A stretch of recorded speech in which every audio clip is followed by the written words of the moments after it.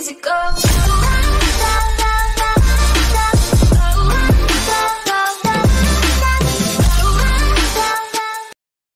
What's going on YouTube? Guinness here with a quick tutorial on the Royal Kludge software. This one specifically for the Royal Kludge RK100 RGB.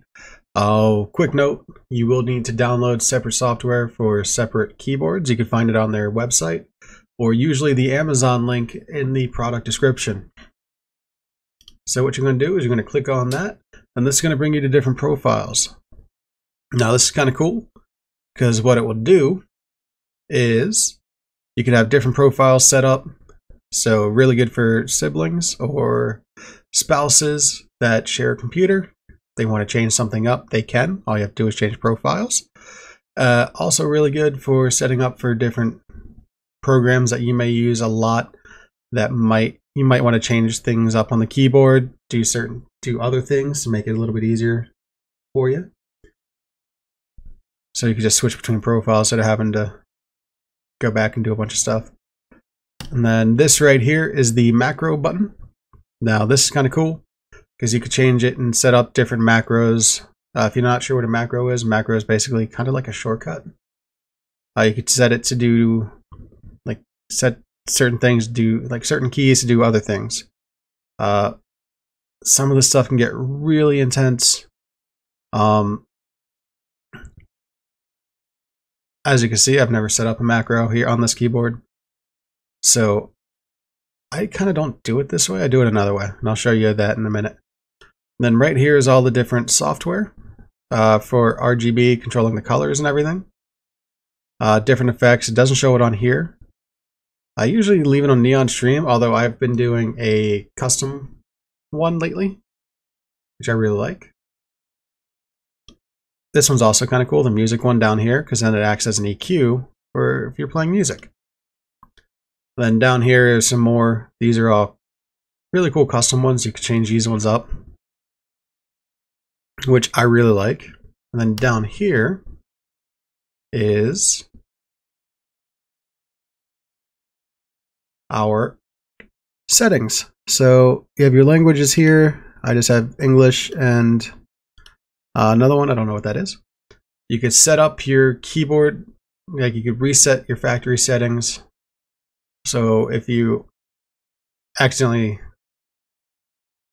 you're playing around on it and you accidentally do something and you're not sure what you did, but you can't fix it, you can't figure out how to fix it and you don't like the way it is, you can go down here and just hit restore factory settings, and then that'll restore everything back to its factory settings. Easy peasy.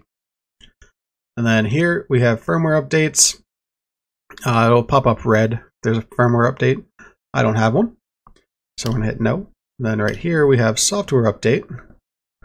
And this is also where you're going to get the updated drivers. So as soon as you plug in the computer or keyboard into the computer, you're going to get the basic driver, and that'll get you up and running. And you don't have to upgrade it. It's perfectly fine by itself. I've not really intense on making sure I update that, but we'll do it for this video. So we're going to click yes. It's going to ask if you want to do shit.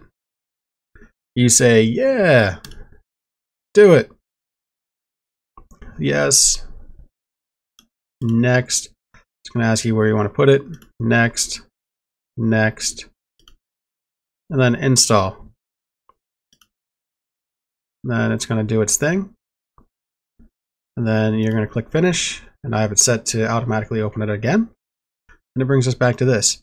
Now, getting back to keyboard shortcuts and stuff like that, something I really kind of think is cool.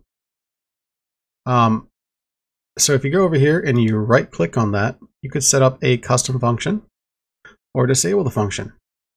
Now, that's a key I use fairly often, so I'm not going to do that one. What I'm going to do is this one here, because I never use that key. What we're going to do is we're going to go down to a custom function here, and we could change it to a bunch of different things, right? So we could do a window shortcut. We could do close the window switching, lock the PC, show the desktop, copy, paste, things like that. You could do a macro definition. I don't have any of those. You could go to multimedia, you could change it to different things like that. It's really kind of cool. You could change it to be a combination of keys. So if you wanted to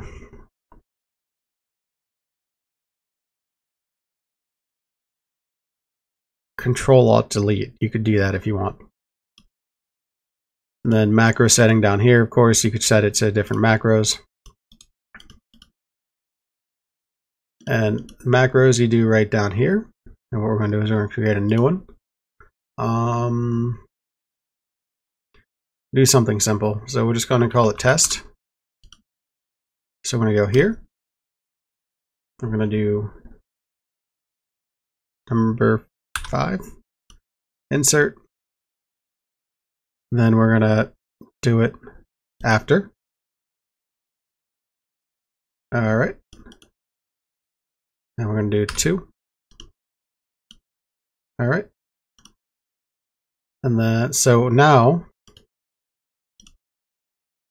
every time you click that, 5 will press, and that's when you press 5, and then a couple seconds later, number 2 will happen.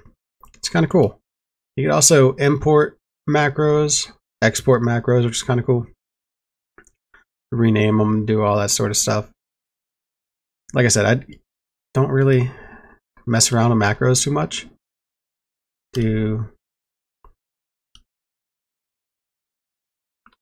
Let's do backspace. You could change a bunch of different things on there. I don't really mess with macros, just because I've never needed to.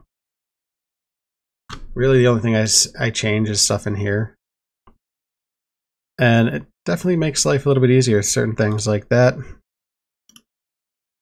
What did I change it to last? I had it changed for a while.